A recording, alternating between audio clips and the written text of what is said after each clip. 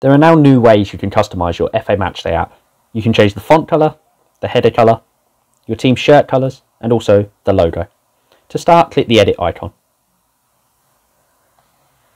Here we're given our options, so we can change our team badge up here, we can change our font colour and our header/shirt colour. To start off with, I'm going to change my team badge.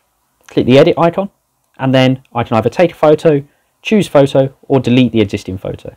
For today, we're going to upload a photo which is already downloaded onto my device.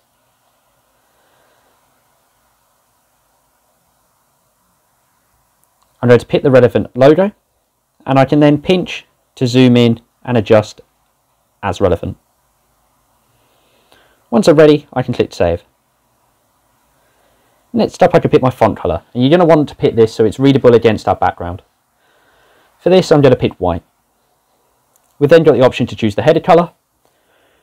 We have preset colours here, but you can also click this add icon to bring up the colour picker so you can add in custom colours. For today, I'm going to add in purple to match the colour of our shirts.